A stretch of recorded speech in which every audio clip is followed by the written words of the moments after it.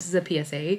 If there is any genetic problem in your family, or you are concerned about some kind of condition or a birth defect or whatever, and you're going to be starting a family eventually, please go for genetic counseling before you get pregnant, preconception.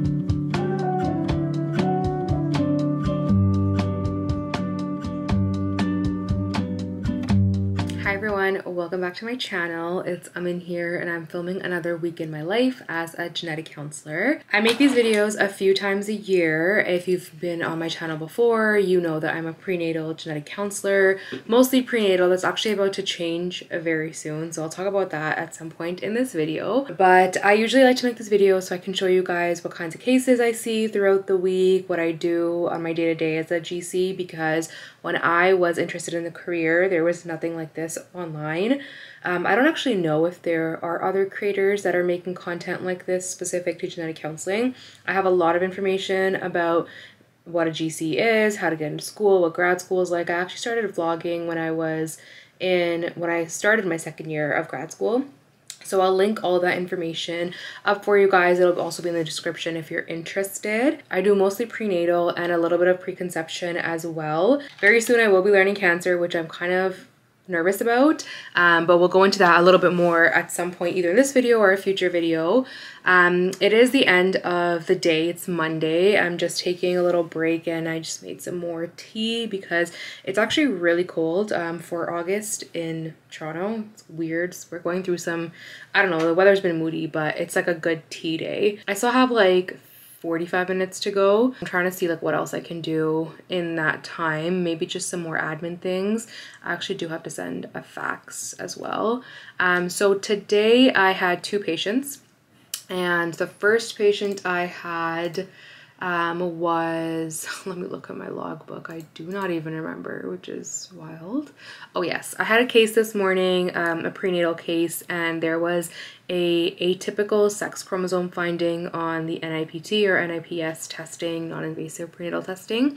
And this one, the lab said they suspected it to be a maternal X chromosome abnormality, which is quite interesting. I haven't had a case like that.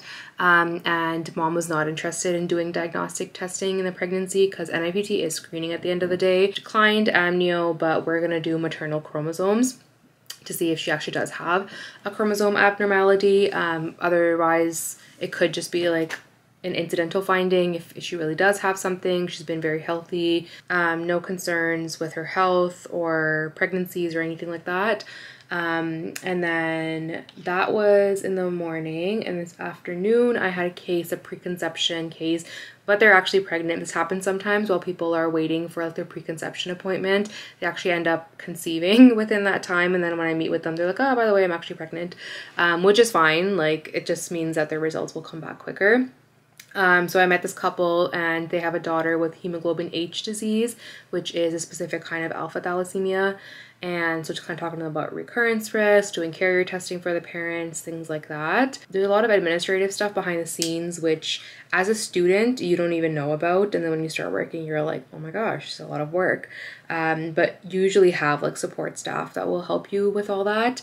So I just sent the requisitions for, I already sent the morning patient her requisitions. I already documented all of that, sent her doctor a fax telling them about our plan. And then this afternoon's patient, I just sent them the requisitions as well. I documented, and now I have to send their doctor a fax to just give them an update on our plan.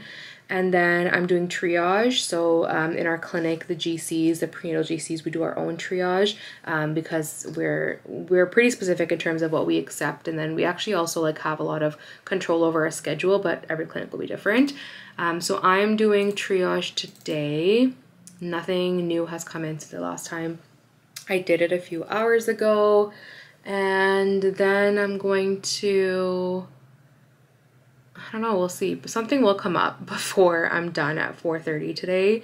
I do have some admin related stuff, so nothing too exciting. And then tomorrow I think I have no patients, which is great because yeah, I have no patients. It might be a less busy week. I don't know. You just never know. With prenatal, basically I slot in like my non-pregnant patients like a couple months in advance, and then the prenatal ones kind of fill in the gaps. So I don't know exactly what my week is going to look like, but I have 2 to 3 like non-pregnant cases that I see per week. I used to say I did 90% prenatal, like 10% general. That's not really the case anymore. It just kind of goes up and down. But yeah, nothing for tomorrow, which is good because I'm actually going in office tomorrow. So I do a hybrid role right now. So I'm at home 3 days a week, and then I go into the office for 2 days a week. And then the in-office days, usually it's more admin stuff, paperwork, like scanning things that I can't do remotely. So it's nice to have like a clear day to actually get all those things done. So I'm sure I'll have lots to do tomorrow as well. But yeah, that's it for today. I will catch up with you guys tomorrow after, I don't know, maybe at lunch, maybe after, kind of depends on how the day goes.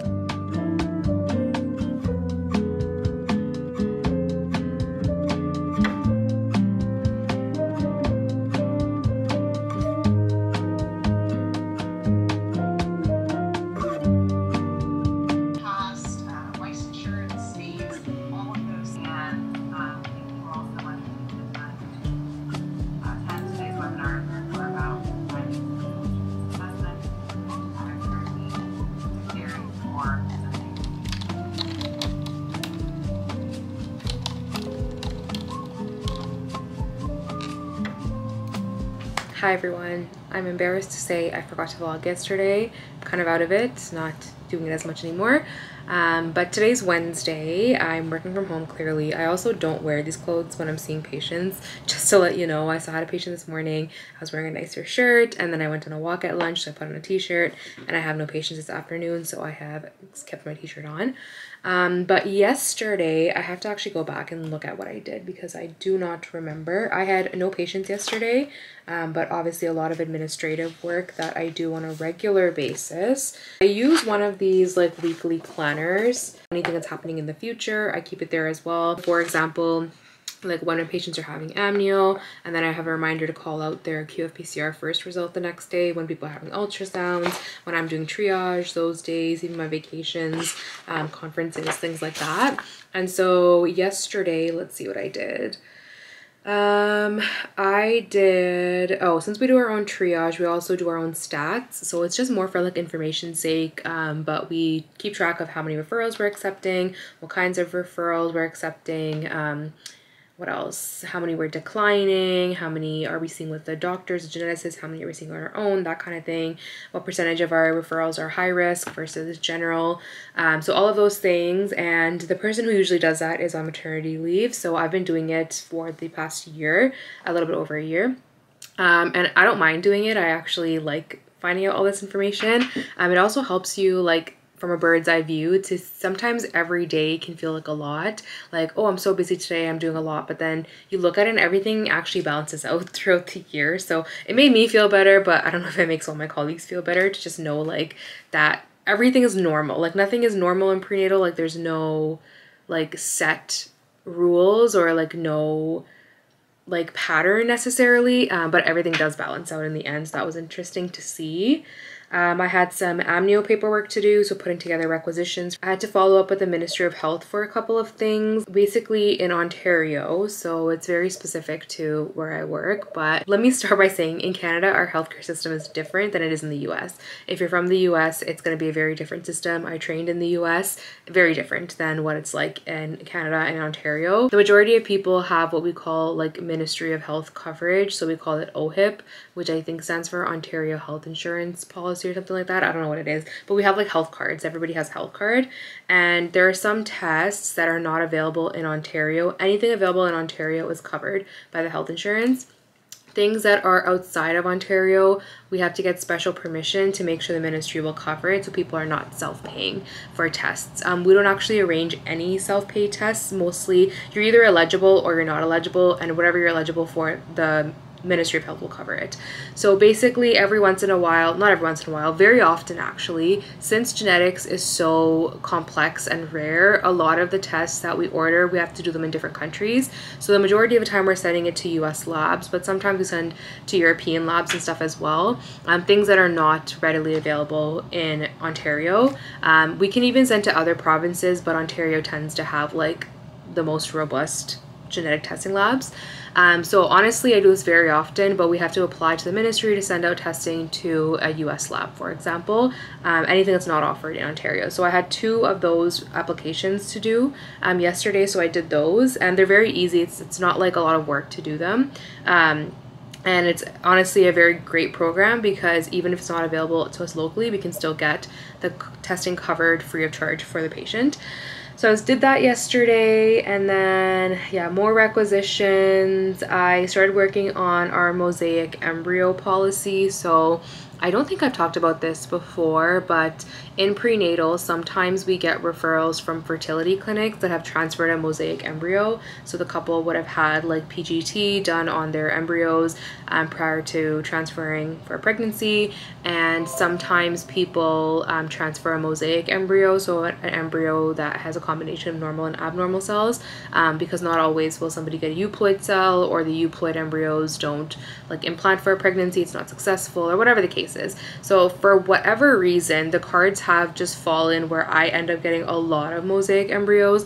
I think I've had like, since I started, 7 mosaic embryo referrals, whereas everybody else probably had like 1 or 2. Not that I'm an expert by any means, but in our clinic, we are very independent as genetic counselors. We do not work with our doctors on a regular basis. We have these policies, so it's basically an agreed upon step-by-step scenario for common referrals. And so we all just follow the policy. We see the patients on our own. We do everything on our own, essentially, which I love. I love having that independence. It's not the same in every clinic, it's not the same in every specialty. But I have noticed there's been an uptake in these mosaic embryo cases, and I thought it would be a good idea to have like an agreed upon set of guidelines that we would, you know, share with every mosaic embryo case that comes in. So the idea is that no matter which GC the case would be triaged to, everyone is being offered the same test or being counseled the same way. So I brought it up, I proposed making a policy for it, and then I also offered to do some of the legwork. There are very clear guidelines from the Obstetric Society of Canada, the Canadian Obstetric Society, so it's not like I'm doing a lot of research into this, but it would be good to have it like written and signed off so that we're all doing the exact same thing. So I spent whatever time I had like very quickly looking into that. It's not done yet at all. And I think that's pretty much it. And then this morning, I had a patient, it was a preconception case. They have a child with a de novo chromosome deletion. So the child was seen by our clinic fairly soon after birth because one of their doctors ordered a microarray from them, and on the microarray they found that there's actually a pathogenic deletion on this chromosome that can explain the child's features and symptoms. So that was a year ago, and the child needed to be seen by us again in follow-up. The parents were referred separately because they want to grow their family, so they wanted to know more about like genetic testing options, what that would look like, either things like IVF or, you know, prenatal diagnosis, all that. So I met with them alongside one of our geneticists, just because the geneticist was meeting the daughter and then I was meeting the parents. So I did that this morning, and then I called out a positive cancer result. So I'm starting, I think I mentioned this earlier, I am starting to see more cancer patients in the next few months, but sometimes we get cases where it's like familial variant testing, so I don't really need to like learn a lot about the cancer side of things, kind of just like, okay, it's 50% chance you have it or not. So I called out my first positive cancer result this morning. It was very quick, it was like 1 or 2 minutes. It's for a cancer syndrome gene that's associated with paragangliomas and pheocytochroma. I feel like I'm saying this wrong. Let me see. I know they're called pheochromocytoma. There you go. Pheochromocytoma and paragangliomas. So these are a specific type of tumors. So this gene is associated with those tumors. So I called out the results, but the geneticist will meet with them and talk about the diagnosis. That's not within my scope.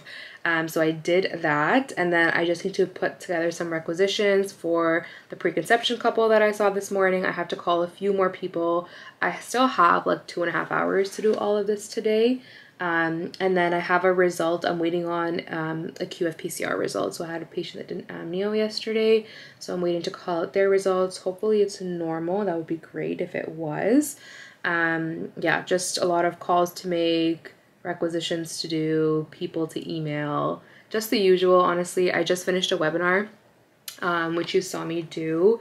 It was from the National Society of Genetic Counselors, giving us an update on like their DEIJ progress. So that was on in the background. It was hard to fully pay attention to that because I have other things to do, but it was on in the background. I caught some of it. Tomorrow I'm also working from home, which is nice. I tend to eat a little bit healthier when I work from home. I go on walks during my lunches, and like I don't know, there's pros and cons to working from home versus being in office, but that's it for today. I have rambled for long enough. This video is going to be very long. It's just Wednesday. But I hope you guys enjoy these videos. Like, please let me know if these are helpful for you. I'm sure when I start doing like actual cancer, it will change things up a little bit. And you guys will get more types of things that I see. I just got to give out normal results from an amnio and they were so happy. It's literally the best feeling to like just like change someone's life with those few words.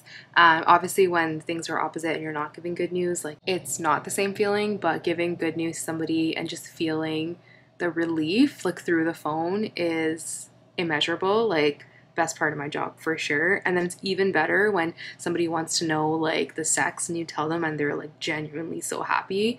Obviously sex, gender is a whole different conversation, so I usually like I pick my words very carefully when I say things, but yeah, just a very good way to almost end off my day. I still have an hour left to go, more admin stuff, but yeah, it makes it all worth it, everything that we're doing.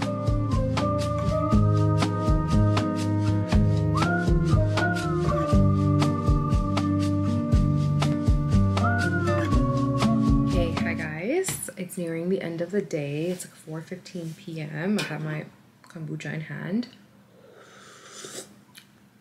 Wrapping up on my day. Thought I would tell you guys what I've been up to. I've had a busy day, but no patience. So this week is like kind of a lull. And it's interesting because I never know when I start vlogging if it's going to be a busy week or if it's going to be more admin related stuff.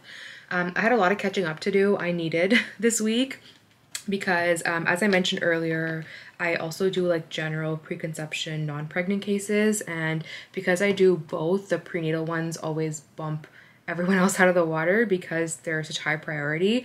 So I had a lot of things to catch up on in terms of like calling results and doing letters and things like that. So today, let me see what I did. I had to review a case that I'm seeing tomorrow for preconception.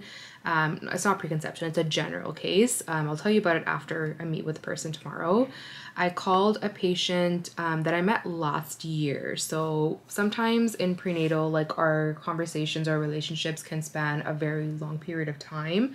It's actually also true for like other specialties as well, but usually basically like when somebody has something happen in a pregnancy and we do testing for it, we find out the reason. Usually in subsequent pregnancies we see them as well, which is a nice thing. Like I actually do enjoy like catching up with people and typically giving good news the second, third, fourth time around. But this case, I called this patient, I actually wasn't able to get in touch with them, so I'm waiting for them to contact me back. But I met them last year, literally a year ago, and they had a pregnancy with ultrasound anomalies. The pregnancy was ended and they did genetic testing, and the genetic testing came back normal, like just the basic genetic testing. They decided to have an autopsy, and we just got the autopsy report back a few weeks ago. The autopsies take a very long time. So I got the report back, I reviewed it with our geneticist, and there is additional testing that we can offer them. So I was calling the couple just to give them a heads up that we got the report back and asked if they're interested in learning more about testing options. Most people are interested in learning more about options because they want to try to conceive again, and they kind of want to see like what's the chance for this to happen again, like can I prevent it, things like that. So I'm waiting for them to call me back. I also called someone that I met almost 2 years ago, which is wild, like just for me to call out of the blue, but essentially I did carrier testing for them on a variant that was likely pathogenic at the time, and it came back. The lab actually issued a new report that said it's no longer a likely pathogenic. It's actually been downgraded to a VUS, or variant of uncertain significance. And so I just called them to give them a heads up that it's been downgraded. You're not really a carrier of this condition anymore. But they were already at low risk of having this be a problem because we ordered testing for the partner at the time, and the partner was normal. So just kind of more of a heads up. It was like a 1-minute conversation. Then I had to call someone else who I did carrier testing for as well. The couple was at risk of having a baby with sickle cell disease. So I did like DNA testing for the couple, and the baby is not affected, which was great news. But one of the parents has both sickle and then silent alpha thalassemia trait. And so I had to call them and kind of discuss that, what like that thalassemia part of it was, because sickle they already knew. And then I called another patient who had ultrasounds in the pregnancy after having a high nucleotranslucency measurement or an increased nucleotranslucency, and then they had like their level 2 anatomy ultrasound and a fetal echocardiogram. So I kind of just like wrapping up that case, like all the ultrasounds came back normal. They don't want to proceed with any other testing, wrapping that up, which was great. And then my last call of the day, it was for a preconception couple. So they have 2 genetic conditions in their family, and it's been kind of like a nitty-gritty to figure out how to offer them testing in a future pregnancy. So all of their testing was done in their home country, and then they came here and they're trying to have more children. They have a child with a genetic condition, and then they had a previous pregnancy with another genetic condition. So they're both carriers of 2 different genetic conditions at least. So I was trying to figure out like if in a future pregnancy would we need to have like parental carrier status documented, would we like kind of just to make sure that when they get pregnant, where are we going to send the sample and can it be done in a timely fashion. We've actually been hitting a few bumps in the road for them, because one of the conditions that I thought we could test for in Ontario, it's actually not testable because the lab's technology would not be able to detect like a deletion or duplication of the gene. They would only be able to do sequencing of the gene, so we actually can't test for that here. We'd have to send it out of country, which I talked to you guys about earlier in this vlog. So that's one thing. And then when I reached out to the out of country lab, they said the report that was done in their other country, that's not clear enough for them to like be able to repeat testing for a future like relative or a future pregnancy. So now we want to repeat testing for their child that has the genetic condition, and then also do testing for the parents for the other genetic condition. It's getting very complicated, but whatever. I'm glad they referred to us before conceiving. Like I always tell everyone, this is a PSA. If there is any genetic problem in your family, or you're concerned about some kind of condition or a birth defect or whatever, and you're going to be starting a family eventually, please go for genetic counseling before you get pregnant, preconception, because that will just give you a lot more time and your providers a lot more time to figure things out. It's going to be much less stressful than when you're already pregnant and there are like tight timelines, or just like decisions have to be made very quickly about different tests and when to do them and everything. So that's my PSA. And when like it just is a lot better for you and for your providers to have all this information beforehand and to have a clear plan when you actually do get pregnant, if this is something that you even should be worried about. So anyways, all of that was done today. It doesn't seem like a lot when I'm sitting here talking about it, but it literally took me like all day to do these things. And tomorrow is Friday, and I actually have no patients tomorrow either, but I'm gonna be back in the office, so I have some like paper stuff to do, like I mentioned earlier, printing stuff, scanning stuff, and I will be writing a lot of patient letters tomorrow, so that's also something that gets put on the back burner. I know different clinics are set up differently. Some GCs have like carved out time in their schedule where they have like an admin day or an admin week, like kind of on a rotating schedule. Our clinic is just not like that, and that's fine. Like everyone just has like a different way of doing things. So when we have these lulls is when we are like catching up on calling out results for non-urgent cases, doing patient letters. And the letters to me, like honestly, are not super important because the patient already knows about the results. Their provider already has been faxed a copy of the report. It's just kind of just documented at the end. I'm not super behind because we did have a lull last month as well, or was it 2 months ago? It was kind of like 2 months ago we had a lull and I caught up on a lot of them, but it's never ending. So all the results that I've just called out, they all need to be documented in patient or doctor letters. So all that will be done tomorrow, and then it's the weekend, and I'm actually really excited for this weekend because I have lots planned. But this vlog is not about my life, it's about my job, and my job is part of my life, but it's not my whole life. But I do vlog other stuff too, so if you guys want to see things about my life in general, what I'm doing, on a regular basis, you can watch those vlogs. If you don't want to, that's completely fine. You can still keep watching my GC content.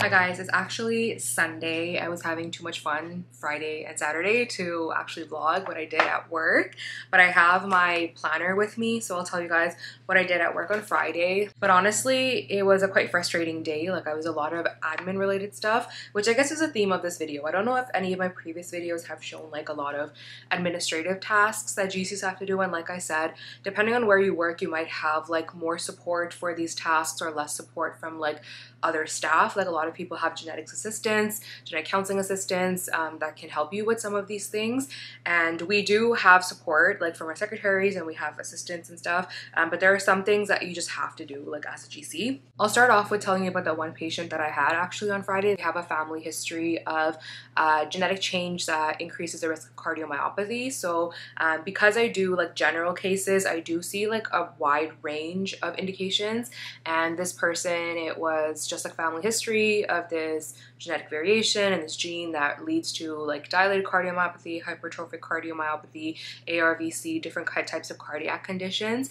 And so they want to test themselves to see if they would need like any additional screening or monitoring, and so it was pretty easy. The entire appointment was probably like 20 minutes max, and the majority of that was me taking their family history. So we did have some records from the relative that was already tested. So I had like the actual genetic test report, and then I had like a provider letter, so it included some of the family history, but obviously I wanted to do it all for this patient.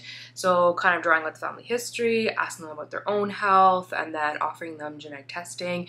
And then when the result comes back, it'll only be for that one familial variant. It'll either be positive or negative.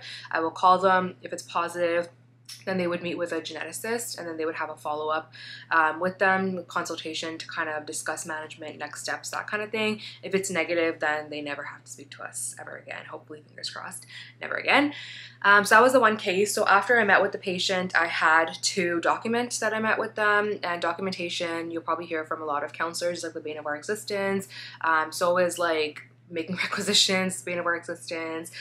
In the US, I know there's a lot of like going back and forth with insurance companies. It's not like that in Ontario, which is nice because everybody, typically, majority of people have like the same coverage.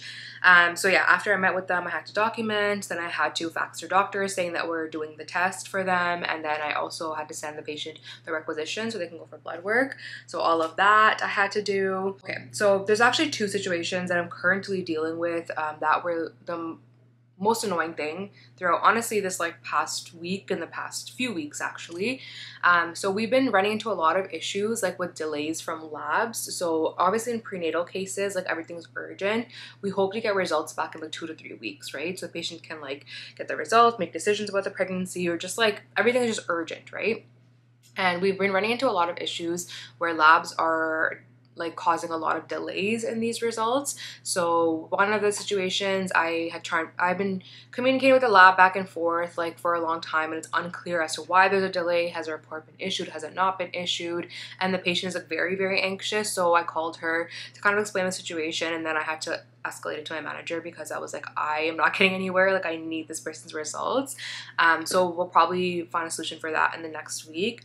And then the second was, there's one specific lab, I'm not going to name names, but every time we've sent them a prenatal sample, it just like fails quality control for whatever reason, and they request more samples. So this entire summer, I've been dealing with this lab just like not giving us results, and just variety of reasons. Like, it's not even like, sometimes, yeah, prenatal samples are a little bit more difficult to work with, like that's not even an issue.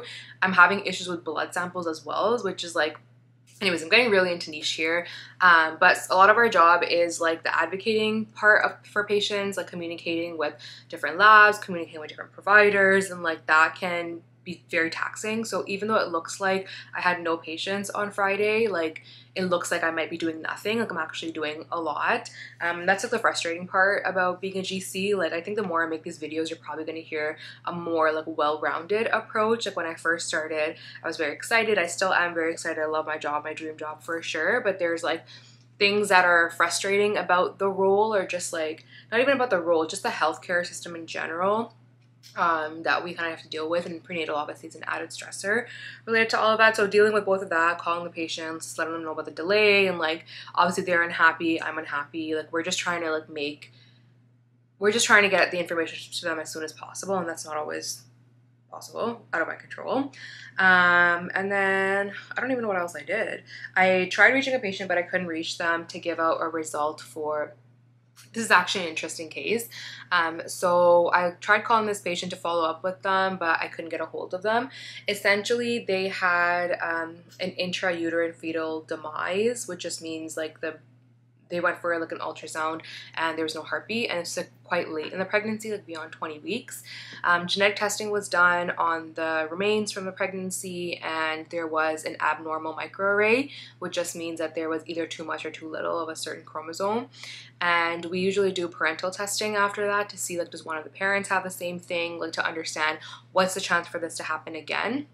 And this microarray finding was pathogenic, so that just means it is disease causing. Like there are some microarray changes that are benign and some that are like uncertain. This one was pathogenic. So we did parentals, and then one of the parents actually has the same finding on the microarray, and so it's very interesting. Now we'll have to meet with a geneticist. They did have some features related to that area of the chromosome, so I was pretty suspicious that we were gonna confirm that it was them that had the same finding, but now that they did, they'll have to meet with the geneticist. So I've been trying to reach them, and then obviously that changes things for them in terms of like pregnancy planning and testing in a future pregnancy, because one of the parents has this, there is a 50% chance for it to happen again. And what they want to do with that information is up to them. Like they have the same thing and they're living. But with a lot of genetic differences, there's usually a range in features. So with any condition really, like you can never predict exactly what the outcome will be like. Like there could be mild cases, there could be more severe cases. We basically have like a list of possible symptoms or health conditions a person might encounter, and then we just say like, this is a possibility, there is like a little bit of uncertainty with this, but then it's up to the person like how they feel about that uncertainty. So I'll probably try calling them again in the next week. And then other than that, honestly, I just did a lot of printing and scanning and more administrative related stuff. One of my colleagues is on vacation, so I had to call out some results for her as well, and that's pretty much it.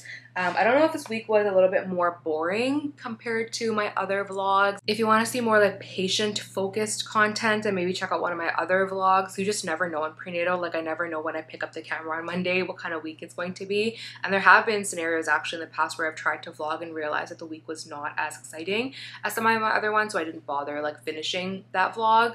But this one I just decided to do all Monday through Friday, so you can see kind of more behind the scenes. Like even when you're a student, when you're rotating with a GC, like you're only really involved in mostly like the patient cases, because the whole point of rotation is for you to get a certain number of cases and like, you know, expand your horizons with indications and stuff like that. But GCs don't usually show you all the stuff they're doing behind the scenes, also because it takes longer to show a student that you're doing all that stuff behind the scenes.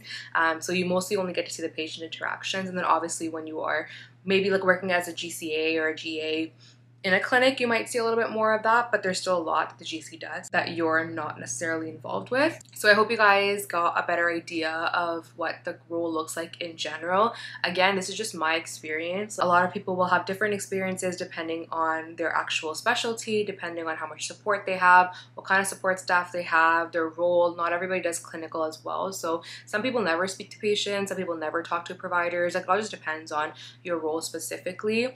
I've been planning this for years, I just have never gotten the chance to get around to it, but I would love to do a series on this channel where I interview different kinds of genetic counselors. So obviously you guys know a lot about prenatal now. I do have colleagues that do fertility, I have colleagues that do like lab-based stuff, obviously cancer-based stuff. So whatever you guys want to see, let me know in the comments below and I'll see if I can get someone to do it for me. It's just like a lot of people I have this fear that people don't want to be on YouTube, but maybe that's not true. Maybe I just need to ask people and they'll be okay and open to it. I have been filming now for 4 years, so everybody in my life knows that I do this on the side for fun, and so maybe they'll be more open to doing it. But yeah, if you guys have a specific specialty that you want me to interview or know a little bit more about, let me know in the comments below. When I am finally getting around to doing this, I'll probably do like a Q&A box like on my Instagram and maybe even on YouTube to figure out what kind of questions you want me to ask that person, and hopefully it'll be interesting for you guys as well if you're interested in the career, or if you're already a GC student and you kind of just want to know more about the specialties. And I'll probably get people that are not only based in Canada or Ontario, like kind of a lot of people that I know are based in the US, so that could be interesting too. Anyways, I talk a lot. I'm an oversharer, clearly. I hope you guys enjoyed this video. If you want to see more GC related content, I'll have my link for the playlist in the description, but I'll also put it in this video as well. Subscribe to my channel if you want to see more content related to my life as a genetic counselor, my everyday life as a vlogging person, a vlogger, is that what you call it, a fashion person, fashion related content, all of these things. I hope you guys enjoyed this video, and I will see you in the next one. Thanks for watching. Bye.